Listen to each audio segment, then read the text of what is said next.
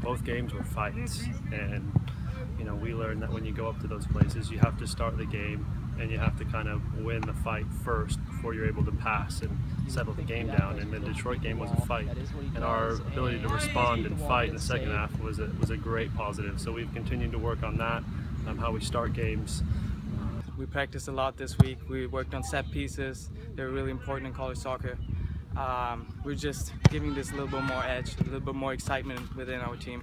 We won the ball really fast, and then Joey played me the ball through. I saw the keeper stepping out a little bit, and I just put it over him. It was very good, great feeling. Unfortunately, we lost that game though.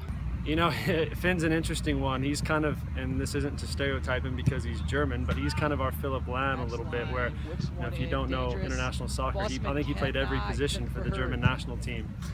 Finn's kind of that guy. He's so honest and hardworking that I seem to find a way to play him in a game.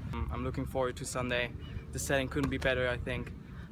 It's great to have the fans in the back, and we're just hoping to win that. It's nice to be home.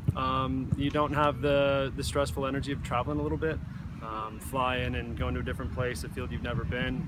We play on this field every day, so we know what to expect. We play in the weather every day, so we know what to expect.